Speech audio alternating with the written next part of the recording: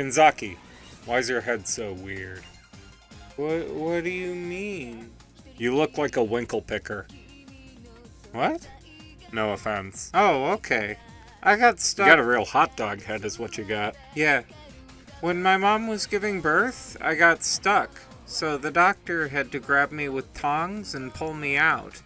And I guess he squeezed too hard, and now my head's all tubular, and I have trouble thinking about stuff real good. Oh. Babies have soft bones. Yeah. That's how we got bonsai kittens. What are bonsai kittens? That's a really sad story. I wish you hadn't told me. Sorry? Inconsiderate. Sorry.